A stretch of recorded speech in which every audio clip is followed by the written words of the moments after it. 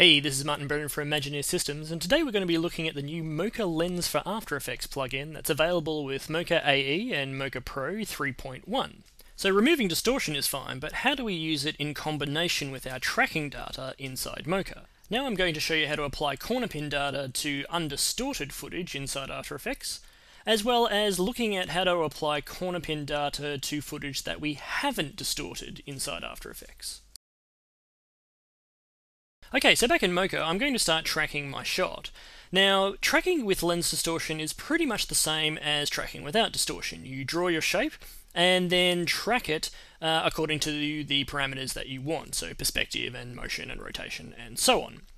So in this case, I'm just going to use the X-Spline tool up here, and I'm going to track this doorway because I want to put a sign here.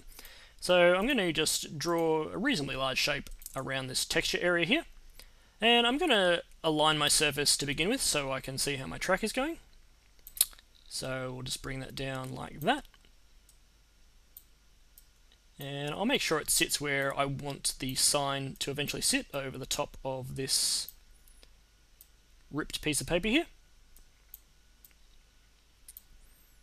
And we can see as I'm doing that how that warp is being affected by the lens calibration that we did. So once we've got our sign about in place where we want it, I'm just being a bit pedantic about lining it up correctly because I want my sign to be positioned properly. We can check our perspective if it's got perspective, and in this case it does. And I'm going to just start tracking this, and then we'll come back once it's done. Okay, so the shot's done now, and we can see if I press play that it's quite a subtle hand motion, but it'll help just lock that sign down when we insert it into the shot. So we can now take this corner pin data and bring it into After Effects in the usual way. So I'm just going to click stop. And we can come down to export tracking data. And in this case, I'm going to keep it on the default of After Effects corner pin supports motion blur. But we now have a new setting inside the export tracking data which says remove lens distortion. Now, because we've removed the lens distortion inside After Effects with the Lens plugin, we also need to remove the lens distortion from our corner pin data, otherwise you won't see the effect when you bring it into After Effects because it will be assuming that you've tracked a distorted shot instead. So this is very important when you're working with lens distortion to actually remove the lens distortion from the corner pin when you paste it into an undistorted shot. So I'm going to click copy to clipboard, and we can go back over to After Effects. Okay, so back over in After Effects, I'm going to insert my sign. I've got this sign here for parking. Now, I have no idea why anyone would be parking at the top of the steps anyway, but we're going to use this as an example. Now, because this sign is smaller than my composition, and we're working with a corner pin, I need to make this sign the same dimensions as the composition so the corner pin works. So I'm first going to just pre-compose it by using Command or Control Shift C. And I'm going to move all attributes into the new composition, and I'm just going to call this parking comp. So I'm going to click OK, and then I'm going to open up the composition and select parking and choose layer, transform, fit to comp. And this will just stretch our layer to the size of our pre-composition. So now I'm going to close that up and go back to the original. And so our sign is now filling the full size of the composition. So now we can go up to Edit and Paste, and it will sit in place on the undistorted shot. Just so it's clear, I'm going to show you what the difference is if you don't remove the lens distortion from the corner pin. So I'm just going to copy that to the clipboard, and I'll show you what happens if you don't remove lens distortion when you've done an undistorted shot inside After Effects. Okay, so back in After Effects, I'm just going to drag a copy of that same comp that we did before, and I'm going to paste the data that doesn't have the lens distortion removed from the corner pin. So I'm going to press Command or Control V to paste that data in, and you can see how that corner pin is sitting in a completely different spot to our corner pin that has the lens distortion removed. So the reason this corner pin sits here instead is because it's assuming that you haven't removed any lens distortion from the shot. For example, if I was to turn off my original layer here and go back to the source footage, if I turn off the Mocha lens effect, you'll see that the corner pin we exported that didn't remove the lens distortion sits in the correct spot. This is because now both the corner pin and the original source footage don't have any lens distortion removed from the data. This means that it will sit in the right spot, but the corner pin itself will not be warped to the original warp of the footage because it is just a straight corner pin. Okay, so how do we actually apply this corner pin to a warped shot and also warp the corner pin? We can do this by pre-comping our corner pin and then applying a lens distortion over the top. So let's do that now.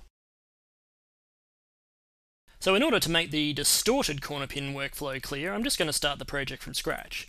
So I've got our original footage with no warp applied to it, and I'm going to bring in my insert.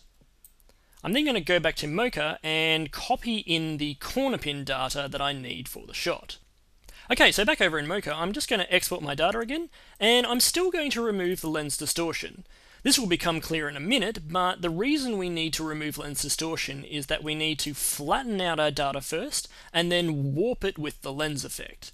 So we'll see that in process in a moment. So I'm just going to copy it to the clipboard and go back over to After Effects. Back in After Effects, I'm just going to do Command or Control V to paste my data back in.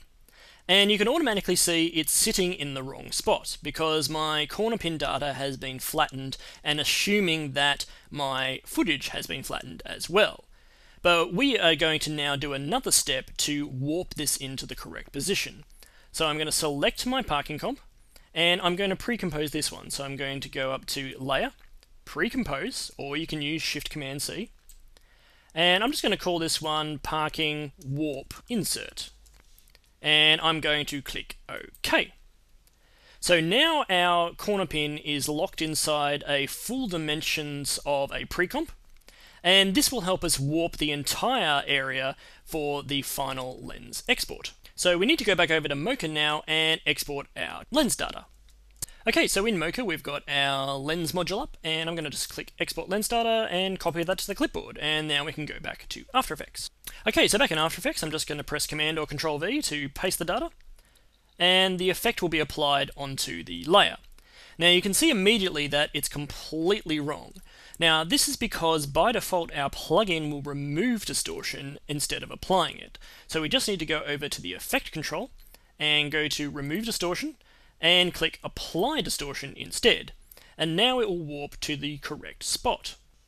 Now if your insert is moving around a lot and you start to see it clip, you may need to go inside the pre-comp and make the pre-comp a little bit larger.